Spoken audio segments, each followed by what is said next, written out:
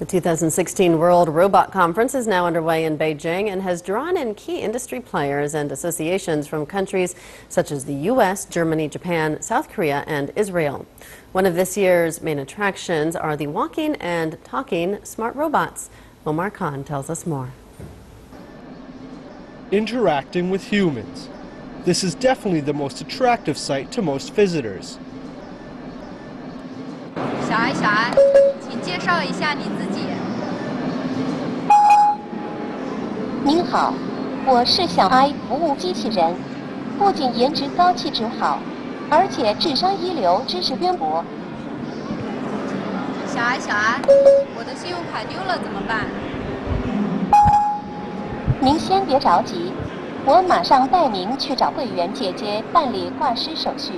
尽早办理挂失，才能及时止损哦。 Little Ai can answer questions in various fields with professional knowledge. She can also walk around to help people.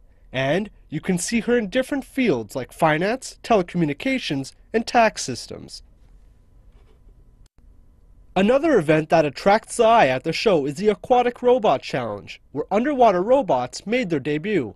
In a 2 versus 2 game, the robot fishes try to shoot the ball at a goal in the 10-minute competition, mimicking a real football match. We hope that our underwater robot competition is not only a platform of competition, but a platform of teaching and a platform of study, which can contribute to our research and production.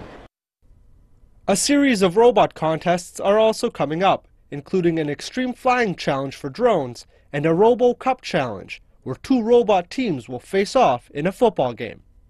Omar Khan, CCTV.